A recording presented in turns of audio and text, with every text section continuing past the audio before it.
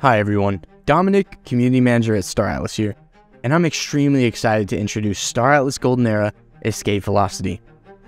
Escape Velocity is a test for a revolutionary, real-time, on-chain movement mechanics that would only be possible on the Solana blockchain. First, we need to head to sage.staratlas.com. This is where we're going to be able to test. Once you're here, you'll need to connect your wallet and hit the play button. Now that we're in the game, we'll need to spawn a ship to start testing. When spawning a ship, you'll need to lock 1,000 Atlas. You'll get this back, so no worries, it's just to help us combat bots. Now that our ship is spawned, let's get to testing. Right-click on your ship and click on an available coordinate tile in the green zone. This will bring up a transaction that you'll need to approve. This is real-time stuff and has never been done before, so we're incredibly excited to see you all moving around.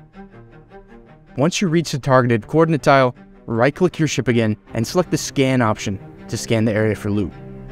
There's a vast list of possible loot like resources, core collectible covers, land, ships, and the incredibly rare chance to find a Thimble BYOS tank ship.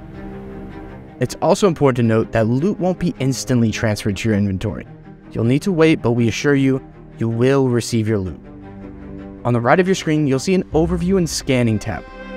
The Overview tab allows you to keep track of your ships by showing their coordinates and current status. The Scanning tab will show you what rewards you and your fellow testers are receiving.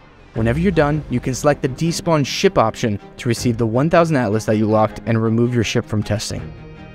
When you despawn your ship, we ask for some feedback, so make sure to let us know what you thought.